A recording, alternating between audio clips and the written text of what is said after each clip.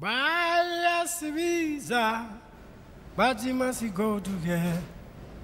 Bayasibiza, bathi masigo together. Ngoba ekhaya bayajabula abazali ba.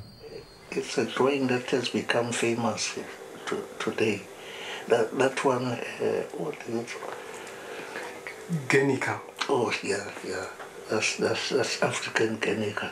The exhibition was the first gesture that helped South Africans understand. But again, when you talk of an exhibition, it's always the elite.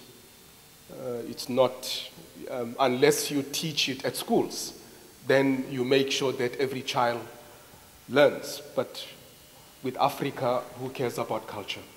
Apartheid. Apartheid. I'm afraid that has been misunderstood so often.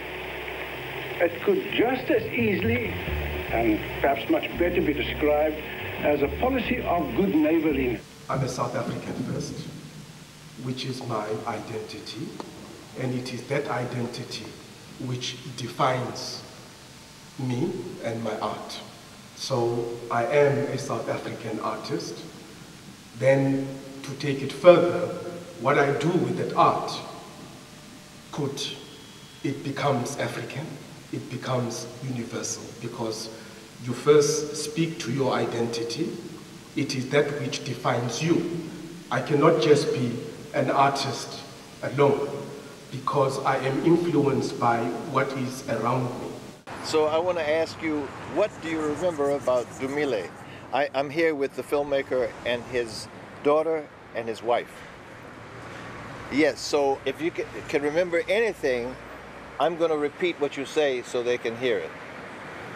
There was another aspect to Dumile that was of paramount importance to me, and that had to do with the daughter.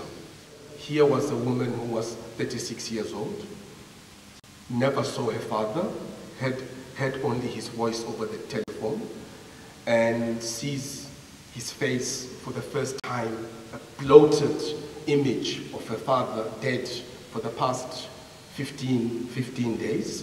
And for me, that was the tragedy.